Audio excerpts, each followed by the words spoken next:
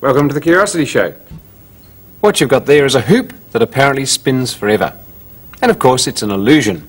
A very clever one used by advertisers. They put that in a shop window. It's a great attention getter. Then you look at what's on the display. Sometimes it's more than one ring. It's 3 or 4, all apparently running on each other in this precarious tower that threatens to fall down and never actually does. It's an illusion, a trick, and I'll show you how to do it. Not with rings like that, but with the cardboard variety, and a very simple motor. Well, for cardboard rings, start with a cardboard tube. One of these things from an empty paper roll, and you have to reinforce it in a couple of vital places. You do that with sticky tape. Take one strip of sticky tape and put it all the way down that side, and make sure it's straight and doesn't have any ruckles in it. Then you turn the tube over, and opposite the first piece of tape, you put another. So they really are directly opposite each other, running down the tube like that. And then snip off all the mucky bits so that you have a clean end of the tube to start from. Now we're going to cut those rings, and they have to be about 1/2 centimetre wide. So you come in from the clean end of the tube, put the scissors right on the edge of the tape. It's a bit hard to see because it's clear, but you can perhaps just see it there. Put the point of the scissors in, they must be pointy scissors, not blunt, and start to snip. And you go all the way around until you meet the tape again. Not that bit of tape, you can cut through that, but the piece of tape where you first started. Don't cut through that, because that is now a little reinforced hinge. You can go halfway through, but no further. And there's your first ring. Now the second one starts not from this piece of tape, but from the opposite one. So turn it round, do the same thing again. Scissors in on the edge of the tape, don't distort the tube too much, cut your way around through, this time, that piece of tape, and not through this one. Now I'm making rather a pig's breakfast of all of that, but if you do it neatly, it'll come up rather like that. There I've got 3 rings. I pull them apart a bit, and I can make the 4th one by cutting the tube right off there.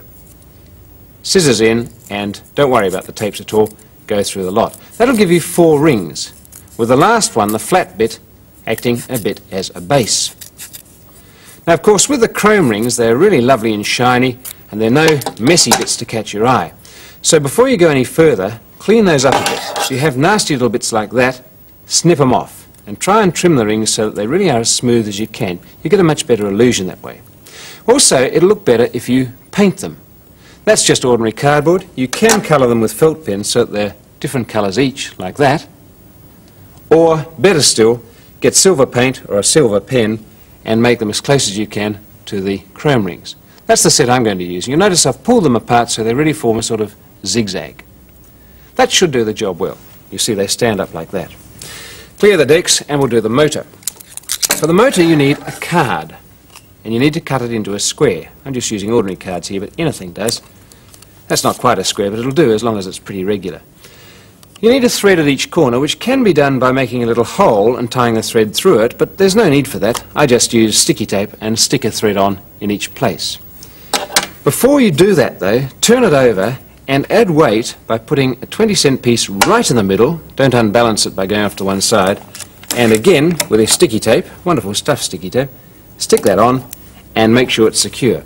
That's heavy, so it'll make the card spin better, and also it will pull on the threads, unwind them, and get a lot of speed up. Well, with the threads on each corner and your 20-cent underneath, pull all the threads up to the top, and when the platform is hanging absolutely flat and level, tie the strings off at a distance of about 50 centimetres from the card. You've got this little hammock on which you can make your ring set. Well, I've got one set up here. We'll bring it in and I'll show you how it goes. There we are, flat card, 20-cent underneath for weight, and about 50 centimetres of thread up above. Now you get this platform and give it a spin, and it'll wind the strings up. You let it do that till they're wound up, about 2/3, even 3/4 of their length.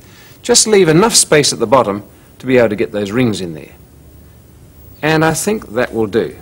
So we hold the platform still, bring our rings in there, sit them right on the middle, or else they'll fly off into space and you won't get any illusion at all. When they're properly in the middle and it's wound up, make sure it doesn't swing like a pendulum, let it go. It'll unwind, it'll spin, and at the fastest speed you get the illusion of the spinning rings.